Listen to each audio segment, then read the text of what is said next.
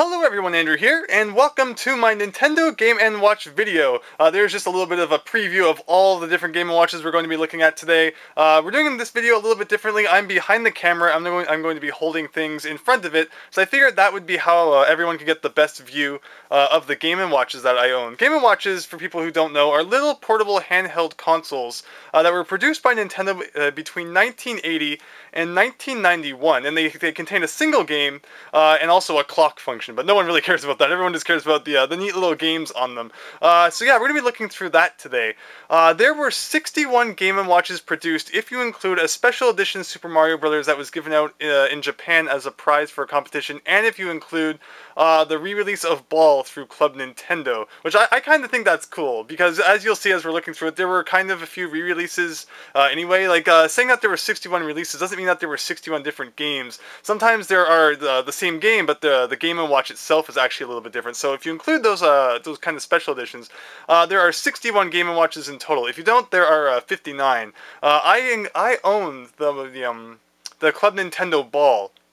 So if you include that, I have 27, otherwise I have 26 unique Game & Watches, so I almost have half of the collection. Without further ado though, let's turn our angle to the front here, so that I can hold some stuff out to everybody, and have a look at my Game & Watch stuff. We're probably going to be going through them rather quickly because, as I said, 27 of them, it's going to take a little bit of time, so I don't want to spend all day on them. I have lined them all up in chronological order, though, so I kind of debated for a while how I wanted to do it, like maybe throw all the Mario ones and all the Donkey Kong ones, but I thought that chronological order would probably be the best. And the very first, or the earliest, rather, Game & Watch that I own is Parachute, which is actually Game & Watch number 9, and it is part of the Widescreen series. Before the Widescreen series, there was also the Gold and Silver series, and the difference with them is that they're a little bit smaller, and the game and time buttons were actually along the bottom rather than on the side, which was what allowed them to make the screen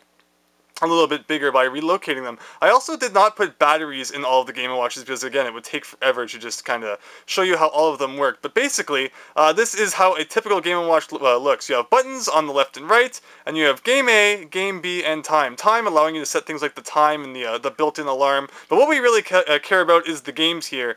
Game A and Game B are, for many Game & Watches, very similar games, with the exception that B is usually a little bit more difficult, but you just press the button, and you can start playing. Parachute is the Game & Watch game where people are, they're coming out of the helicopter, and you catch them in the boat so that they do not fall into shark-infested waters. And Game & Watch games are very basic. All the kind of positions of the sprites are all predetermined, so there's not usually any huge surprises during gameplay. I'm actually doing pretty well considering I'm watching the screen of the Game & Watch through the screen on my camera. But basically, there's not too much to see. Like, it will start to go faster, and sometimes when you get to like 100 points or 200 points, different things will start to happen. Actually, in many Game & Watches, once you get to 200 and 500 points, you get a 1-up. But that's all, it's different for every Game & Watch. They're all the same. There's not necessarily a kind of streamlined thing for that. But as you can see, we're getting up there. Things are starting to get a little bit faster. And if you miss, and usually Game & Watches, if you miss 3 times, you're out. On the back here, they're very loud when that should be 3 misses, so hopefully everybody can hear me now. This thing here allows you to actually set them up, so kind of like a clock. So you can put like on your nightstand if you were actually using it as an alarm. But it looks very nice when you set them up on a shelf like that. Game & Watches, pretty much all of them have the same sized battery cover, and if you don't have that, let me just pop this off here. So if you don't have that, the batteries won't stay in. I guess you could probably use, tape or something like that, but if you're ever looking to buy a Game & Watch and you don't have that battery cover, it will be very difficult for your 2 batteries to stay in there. So keep that in mind, that having the cover is very important. Although I have seen people, I think, either, reproducing them online, because it's a very simple piece of plastic. The 3D printers that are out there today can pretty much do that. But just keep in mind that you will want to have a battery cover if you buy your Game & Watch in order to keep the batteries in. For many of the Game & Watches that I own, or at least a few of them, I do have the box as well, which is really neat just to see, how the boxes looked. And as I said, this was one of the widescreen ones, with the gold and silver ones coming before it. So that is Parachute, Game & Watch number 9, released in 1981, the earliest Game & Watch that I own. Jumping a little bit ahead now, also in 1981, however, is Fire. And I figured this one I'd actually unbox it on camera so you could kind of see what the inside of a Game & Watch box looks like. You have a nice piece of styrofoam, and you slide that out. You have your Game & Watch. The styrofoam has a hole in the bottom, so you can push it up through that with your finger. And there's also a little instruction manual in there as well. Fire, again, you know, this is another widescreen one, so the basic design is much like parachutes with buttons on left and right. And your buttons up there at the top. Fire, you are, of course, you know, catching people who are jumping out of a burning building on kind of a trampoline and trying to get them into the ambulance over there. So that is Fire, number 15. I gotta be very careful here. If I dropped any of these during the video, it would be kind of disastrous. Alright, next up is number 16, which is Turtle Bridge. This one was released in 1982, and we have the box for this one as well. Advertising other ones on the back. Don't have all of those, but it's still very cool. And Turtle Bridge, with the point being trying to get from one side to the other. Crossing a bridge of turtles who will sometimes dive down into the water, and it can be kind of crazy. But again, very similar back. I really like Turtle Bridge. Turtle Bridge is definitely one of my favorite Game & Watches. It's a very good game. Next up, the 18th Game & Watch is Snoopy Tennis, another one which I own the box for. Another widescreen one. Many of their boxes were fairly similar. No advertising on the back of that one, though. Not sure what went wrong there. That they didn't advertise. This one's pink, and it's Snoopy Tennis. Not too much to say there, except now we have, you know, more buttons here. Things are getting a little bit more complicated, and the back is, once again, very similar. Up at number 20 is Donkey Kong. Now this takes us to an interesting kind of era, or you know, set of Game & Watches where it's not just a basic screen anymore with two buttons on the side. Now we're getting into the multi-screen ones, and Donkey Kong, of course, you know, a very iconic Game & Watch. And also, people will probably notice that it is very similar to kind of the design that the Nintendo DS eventually went with.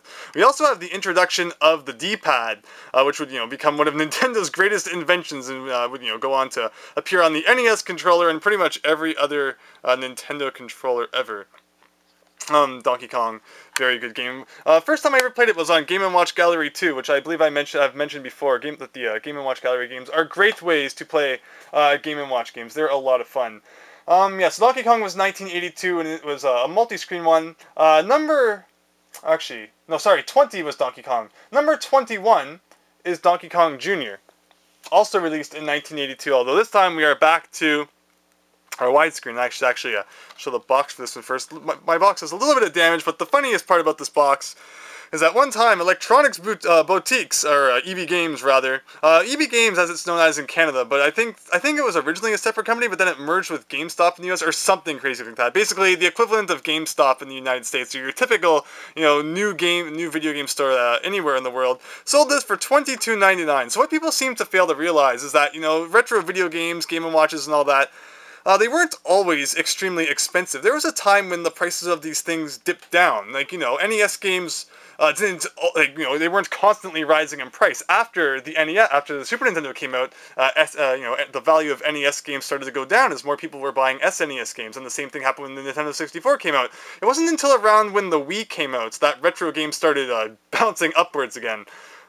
Which is, you know, why they're so high in price today, and why people often ask me how I built up so much of my collection. It's because I bought a lot of my stuff when the prices weren't sky high as they are today. Regardless, though, this isn't a video about that. This is a video about Game & Watches, and this one is Donkey Kong Jr., another widescreen one, very similar to the other widescreen ones that we have looked at. A cool game.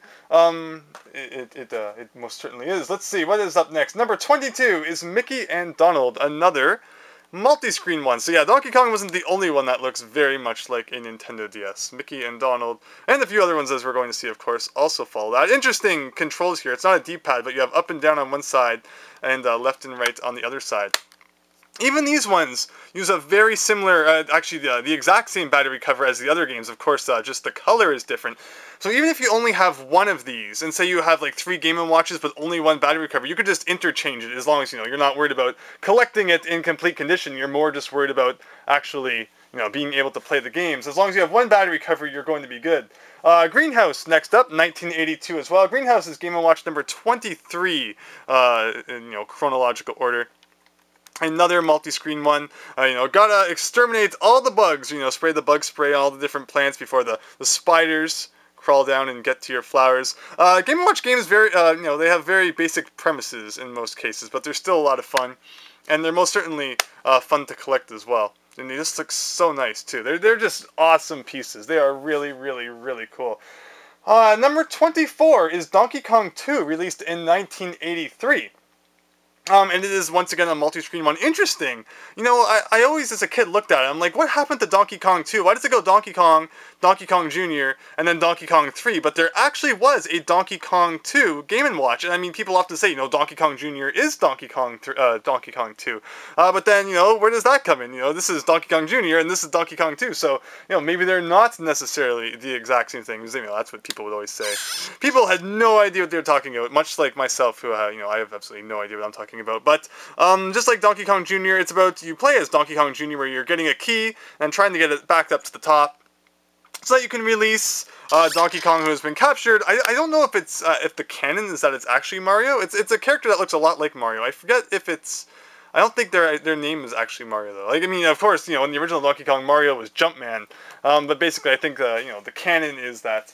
It's Mario versus Donkey Kong, basically, as it was established in the Donkey Kong on the Game Boy, and Mario versus Donkey Kong, of course, on the Game Boy Advance. So that was number 24. Number 25 is Mario Bros.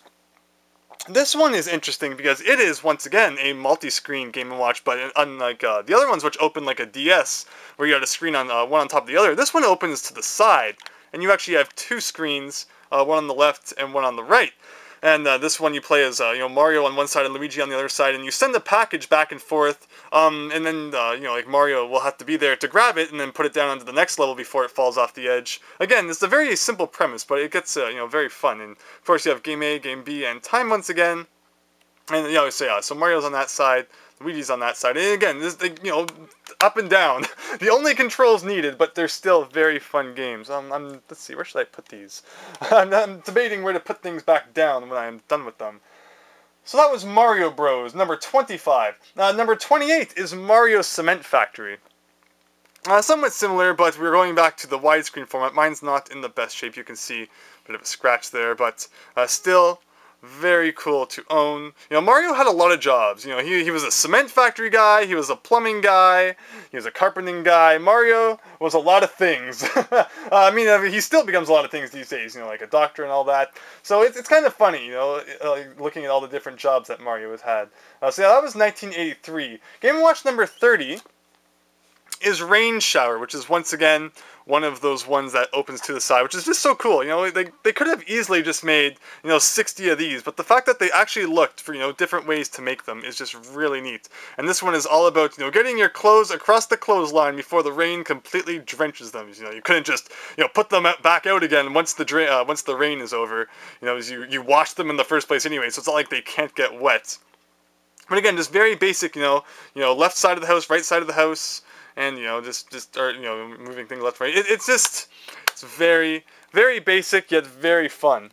Game & Watches are just so neat. Let's see. So that was number 30. Then we do a big jump in time up to number 35. Donkey Kong Jr. But this is a Panorama Game & Watch. It's another kind of one of the different ones. Not the same as the Donkey Kong Jr. from before. That's what I mean. Like. There's two, there can be various versions of the same game. So, like, there's various versions of Super Mario Brothers, and there's, like, a fire in the, Gold Silver series, but there's also a fire in the Widescreen series. Well, in this case, we have Donkey Kong Jr. Panorama, and I kind of want to show this one. I think I'm actually going to put batteries in this one and show all of you. This is just really, really, really weird. So I'm going to put batteries in that, and we'll cut back in a second. Alright, here, so when we open this up, you'll see. Now you can actually kind of see in the screen in there. Okay, it's going to be very tricky to actually show everyone this. So let's see, if we press Game A.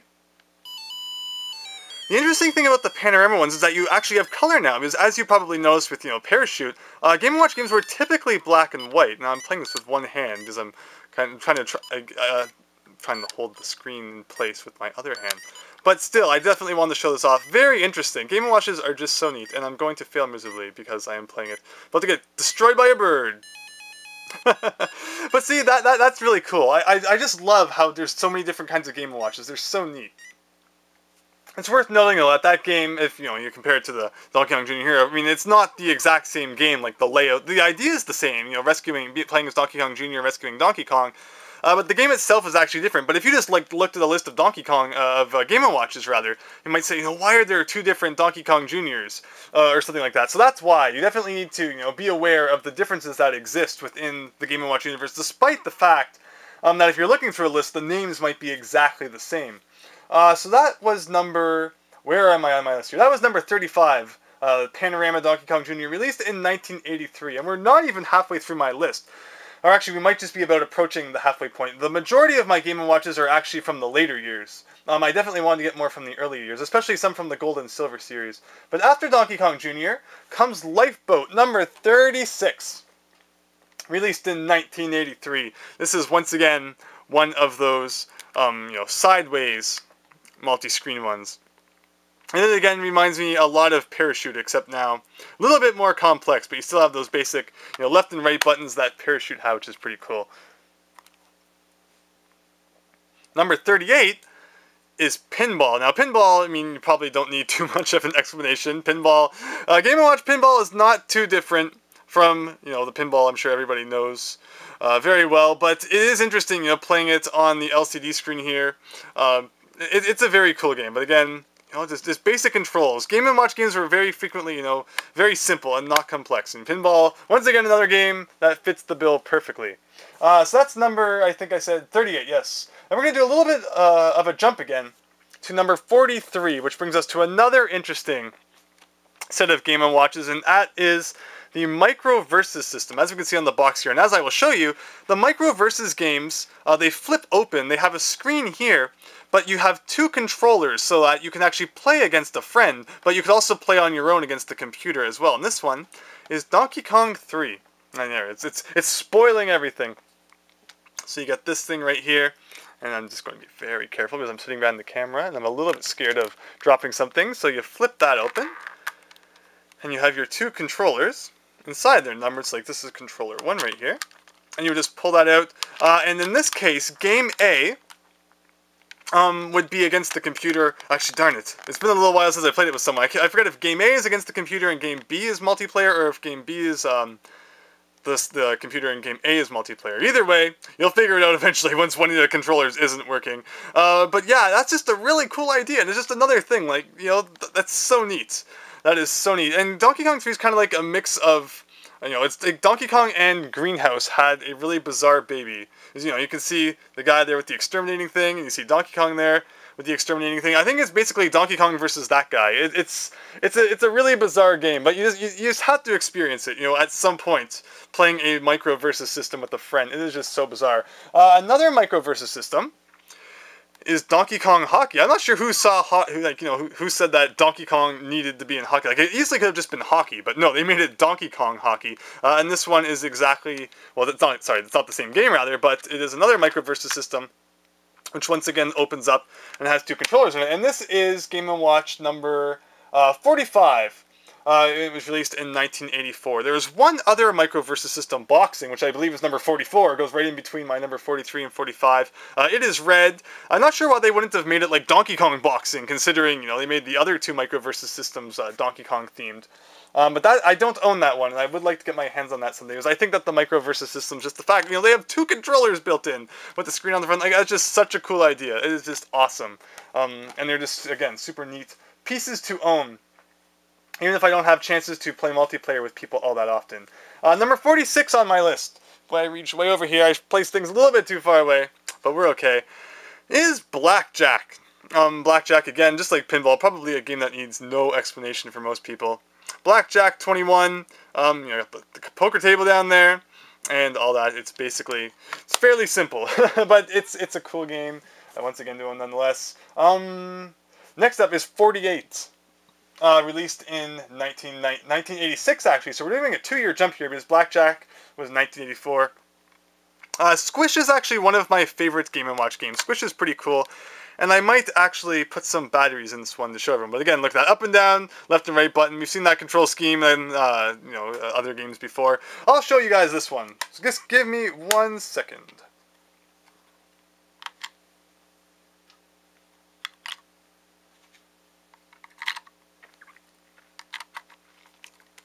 Alright there, so we got Squish.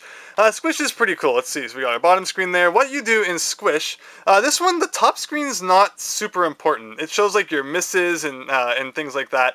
But basically it shows which way the walls are moving, so like they're moving down right now. The point of Squish is to not get squished by the walls, as I just did because I was showing the upper screen. But basically you move this guy here, and yeah, so right now, as I said, the wall is moving downwards as it says on the top screen, so you just gotta keep moving and get away from the walls. But then the direction will change, so like right now they're moving to the left. It's just a really neat game. I've always liked this one. When you play Mode B, rather than just making it like more difficult, like it moves faster or something like that, as you probably noticed, there's these little white areas on the top left, top right, and all that. And there's characters in there that you have to save within a certain amount of time. So like you have to go there, and you have to go all the way to the one on the right, and you have to go all the way to the one on the bottom left and bottom right.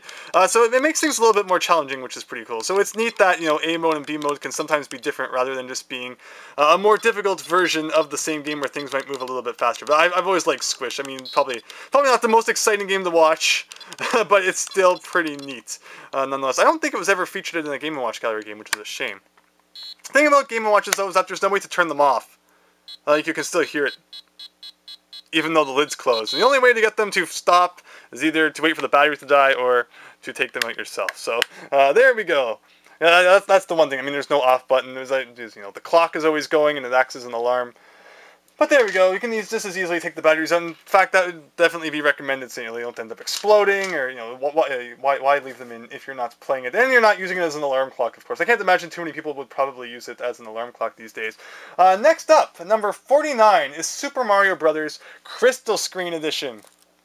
This was actually the second Game & Watch I ever got my hands on. Donkey Kong was actually the first. Both of these were from thrift stores, actually. A few of them were. Although in recent years, you just don't find them at thrift stores anymore. And you're definitely going to be buying them off of people who have collected them in the past. Box seen much better days.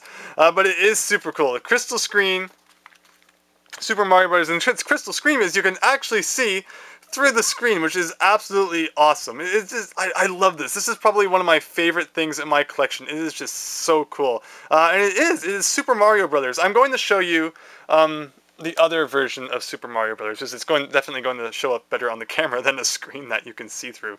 But it plays a lot like Super Mario Brothers, except every level, every level is an auto-scrolling level with an ensuing wall of death. So you will see that. But if we look inside the box here, despite the fact that it's beat up, it does have the book, which is super cool. And when it's in the box, I really like the way that it looks, because it's you can see the Mario picture through it.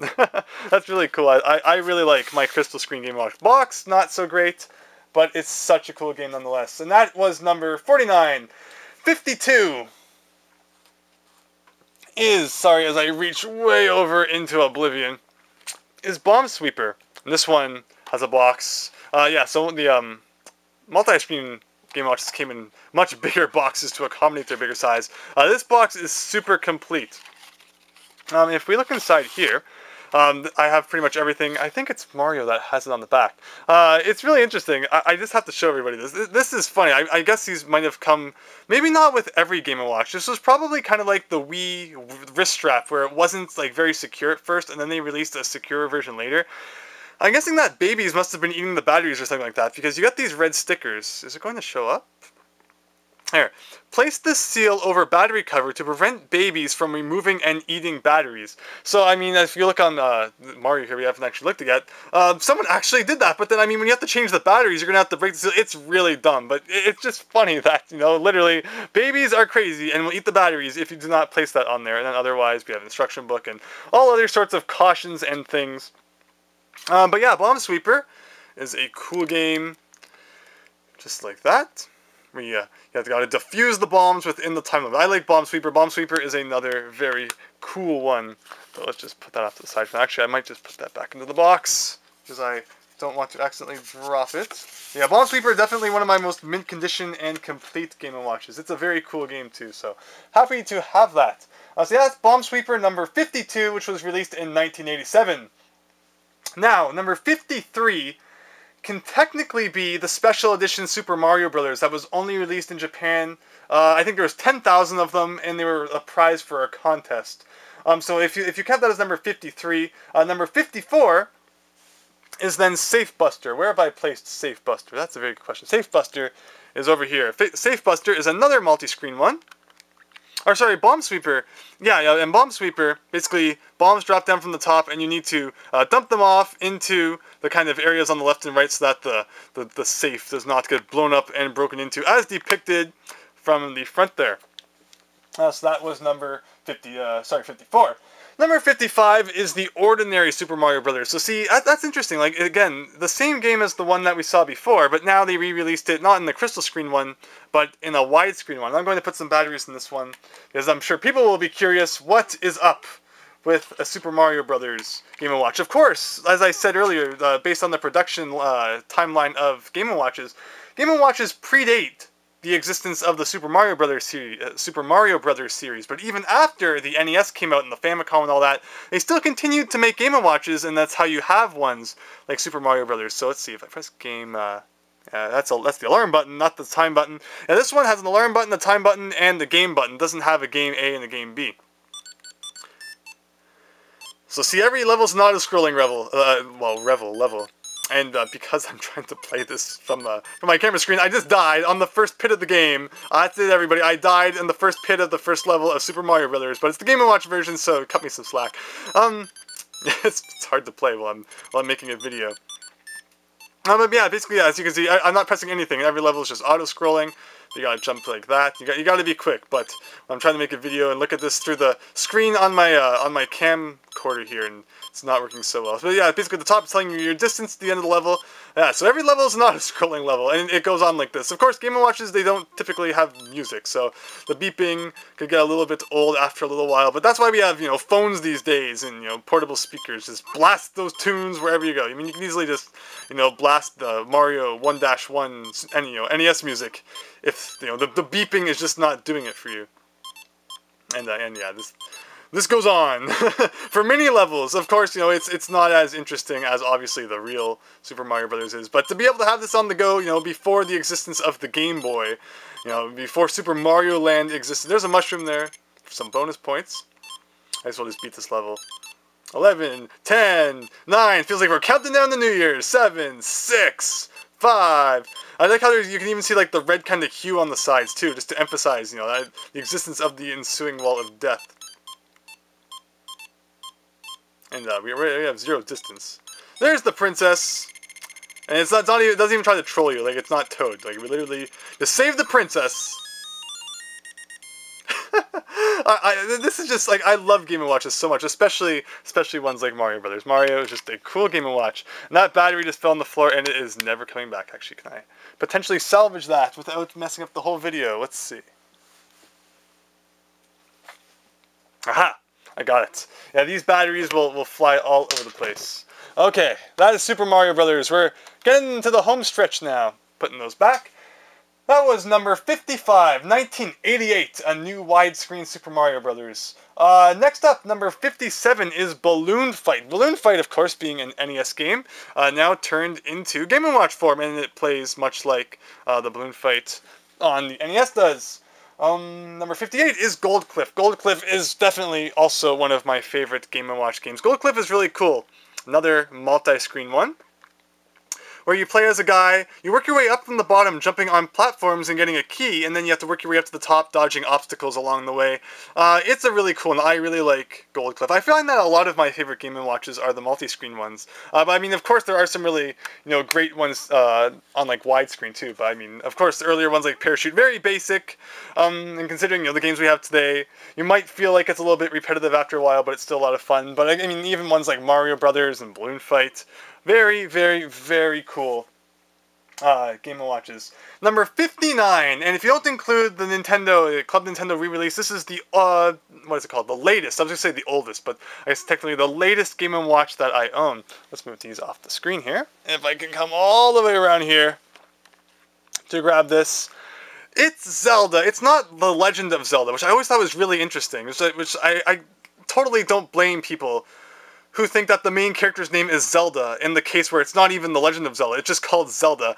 But you have the Triforce on the front there, you have a picture of what it's going to look like, but we're going to open it up anyway. We got Link there, fighting off a whole bunch of stuff. Another multi-screen one. The top screen is mostly stats and stuff, while the bottom screen is where most of the gameplay happens, and it's actually a side-scroller, so, despite the fact that I don't even think the Triforce is in Zelda 2. I mean, I've beaten Zelda 2 many times. But I mean, of course, the main focus of collecting all the pieces of the Triforce is The Legend of Zelda 1. But yeah, despite the fact this game is actually a side-scroller, much more like Zelda 2 and the CDI games, which were everybody's favorite. And yeah, it's just a very cool game. And again, another one of those ones, we have game, you have continue, and you have time. And you have your D-pad down there. So yeah, this is definitely one of my favorite Game & Watches to own, especially since I own the box. Fortunately, part of that is just the plastic. There was a plastic film over the picture to kind of protect it. But part of that is just the film, and part of that is unfortunately a little bit of damage to the top. But I mean, it's the game that matters the most. It's a really cool game, and I'm super happy to own that. And that was number 59. There was Mario the Juggler, which was the final Game & Watch ever made if you don't include the Ball re-release. Mario the Juggler is, I think, kind of like an updated version of Ball, which unfortunately I don't own either of them, if you don't include the reproduction, but that is a cool thing to note. This right here, though, was offered as a prize on Club Nintendo in North America, and I believe there was ways to get it on Club Nintendo in Europe and Japan as well, and it is a reproduction of the very first Game & Watch ever made, which was Ball. And as you can see, as I mentioned, this isn't a widescreen one. The very first Game & Watches had the buttons at the bottom for Game A, Game B, and Time, rather than on the top left. So this is pretty much an accurate reproduction of that. You are holding, at least what was called, 30 years ago, Ball, the very first installment of the Game & Watch series. So that's really cool to own. I like to consider that an actual Game & Watch just because it is so cool. Like, it's just neat. And I mean, it plays exactly like a normal Game & Watch, which is really, really, really, really cool. So I'm really happy to own that. I mean, people complain about Club Nintendo, but it had some cool stuff as well. So you kind of change the focus so we can see a little bit better what's on the couch. There we go. So that, with all that said, is the 27 Game & Watches that I own. I hope you enjoyed having a look at all those. Please, if you have any Game & Watches, tell me about them down in the comments if you've made a video about them yourself.